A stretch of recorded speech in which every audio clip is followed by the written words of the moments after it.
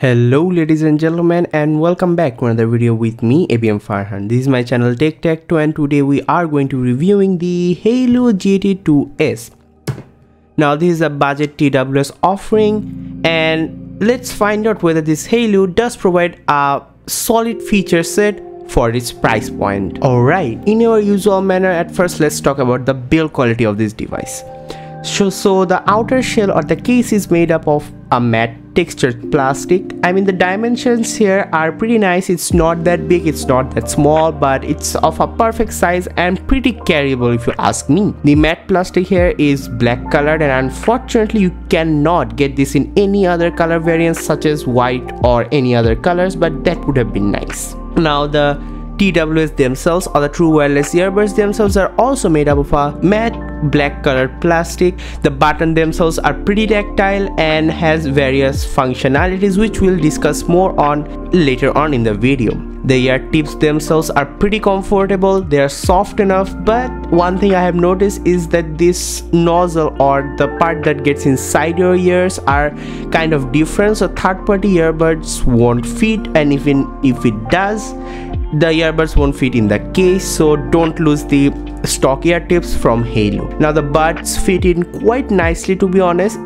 This reaches quite deep in your ears, so some might feel uncomfortable at first, but over time you really do get used to it. Earbuds fit nicely, and I haven't had a single time when it felt like the earbuds would fall off my ears. And as the earbuds are flat on the outside, it's not a bullet like earphone, you can definitely sleep with these on or lie down on your bed without facing any kind of discomfort. To be honest, this does isolate a fair amount of noise outside, but this is nothing extraordinary. I have heard much better noise isolation from other earbuds at this price point or even lower, for example the Lenovo LP1s. Now let's talk about the sound quality, and this is definitely something that I am pretty impressed at this price point.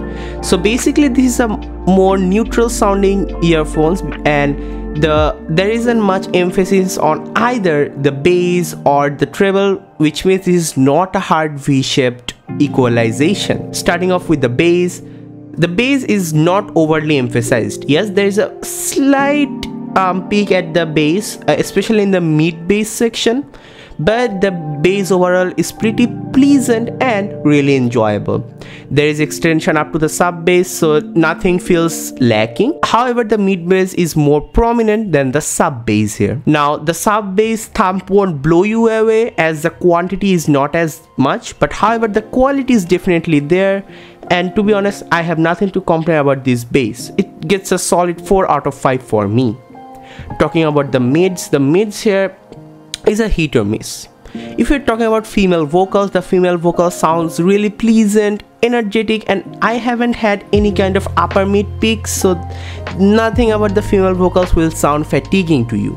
However, about the male vocals, they do come out a bit sharper and a bit thin, as there isn't much emphasis on the lower mid. This is done so that there isn't much bass bleed into the mids. I can definitely appreciate that, as there isn't actually any kind of bleeds into the mid, but however I would have loved a bit more lower mid frequencies. So the mid actually performs around a 4.2 out of 5 for me. Talking about the treble, these are definitely some of the strengths of these earphones.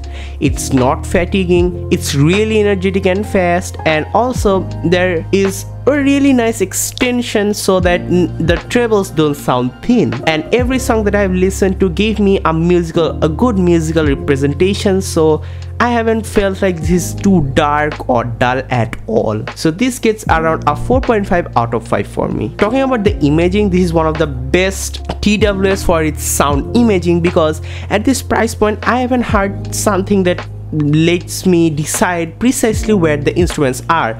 I can definitely pinpoint the stereo, meaning I can pinpoint the sounds coming from the left channel or the right channel. There is a somewhat of a good surround experience, which means the sound stage is fairly broader than average, and the imaging is excellent for that stereo separation. This gets around 5 out of 5 for me at this price point. Apart from the sound quality, let's talk about the functionalities. So this, in terms of technicalities, has AAC codec along with the default SBC.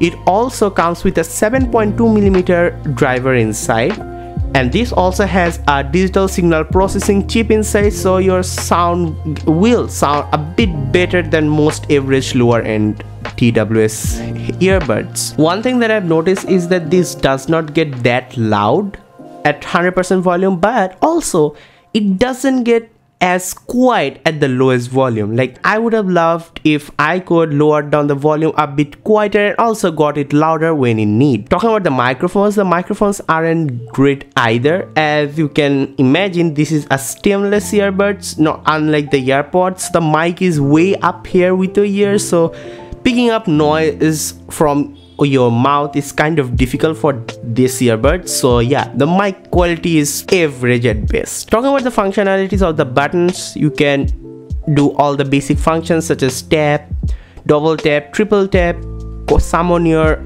assistant and such. To sum up the battery experience was pleasant as well. What wasn't pleasant about the battery is the charging mechanism. This still uses micro USB in 2022, which is kind of disappointing to say the least, because my 800 taka Lenovo LP1s come with a USB-C connector as well. So other than that, the battery life is pretty good for its price point. We get around 3 hours, a slight more than 3 hours in the earbuds themselves, which consists of a 46 mAh battery, while the case can recharge these earbuds for 3 to 4 times. So basically, if you do the math, I'm really bad at math, it's around a 9 to 12 hours of battery life easily out of these things. So I myself have like recharged them after every 3 days. So I mean, I'm not that much of a heavy user in the TWS department. I use wired earphones mostly when I'm at home. I just use my TWS when I'm out and about. Overall, this is a really decent package for its price point, which is around 1449 taka. You can get this officially with 3 months of warranty from Gadget and Gear BD. So that has been it for today, guys. Hope you guys enjoyed this video. Please do subscribe and leave a like down below. And that's me signing off. See you in our next one.